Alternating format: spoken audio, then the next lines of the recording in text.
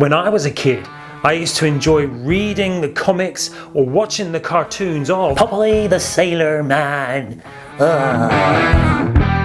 Well, it was on this day, the 17th of January in 1929, that Popeye made his first appearance in the Thimble Theatre comic strip. The fictional, muscular American cartoon character, created by Elzie Crisler Seeger, went on to become the comic strip's title in later years, which then led to TV shows and the 1918 movie starring Robin Williams. Now, one of the things that Popeye was most known for was his source of strength.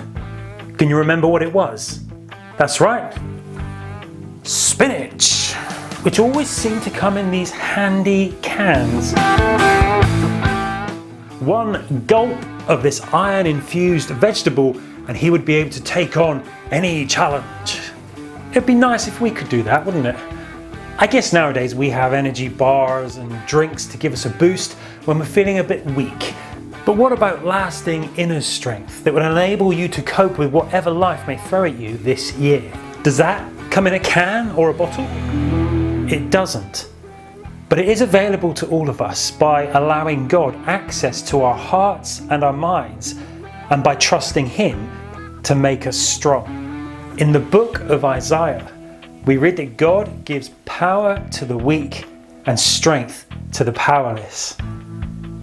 You see, if you put your faith and your trust in God, well, then you only need to ask Him, and He can make you strong. So if you need strength today, don't reach for an energy drink or a bar or even a can of spinach.